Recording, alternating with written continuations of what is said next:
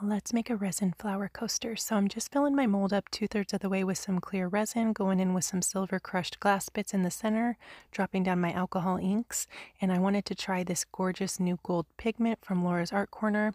I'm just adding a few drizzles of that right on top of those alcohol inks. I'm going to swirl everything around with my silicone paintbrush, and now we're going to draw our flower petals. I added 3 petals in the center and then just kept adding bigger petals, working my way out to the perimeter of the mold. For my white, I'm using Angel White epoxy paste from Laura's Art Corner. This is the next day, filling the mold up the rest of the way with some fireworks glitter, also from Laura's Art Corner. Basically everything I used today, the resin, all the pigments are from Laura's Art Corner except for the alcohol inks. Here's how it turned out. Super gorgeous. I absolutely love this one, and I love the sparkle from that gold pigment. It pairs so nicely with the colors I used. Let me know what you think. Don't forget to subscribe, and thanks for watching.